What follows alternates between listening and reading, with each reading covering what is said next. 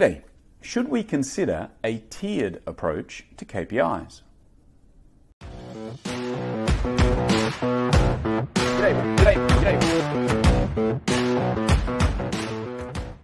What has this crisis taught you about your KPIs, your key performance indicators?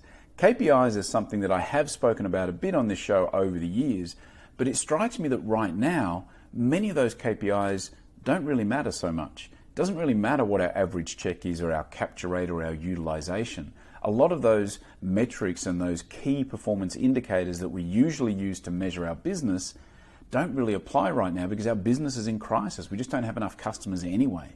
And so the only metric that really matters is how many dollars you're bringing in at the top end.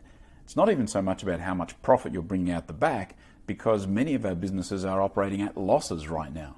So it's about trying to drive that revenue metric in the door. That seems to be the main KPI that really matters.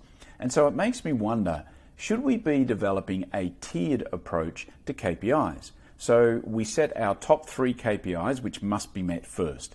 If we meet those, then we start focusing on the next 4 KPIs, for example. And then once we've got those all covered, then we can worry about the other 2 or 3 KPIs at the end. So we take a tiered approach to KPIs as opposed to a holistic approach to KPIs, which I think most businesses do. They grab their top 10 KPIs and they say they're the ones we're going to focus on. And we effectively focus on them all equally. But maybe what this crisis is teaching us is that it's time for us to think about adopting a tiered approach to KPIs. Only when the most critical ones are met do we focus on the next ones, and so on down the line. What do you think? I think it's actually worth a discussion. I would love to hear your comments in the comments below. I'd like to know what you think about this one. Do let me know.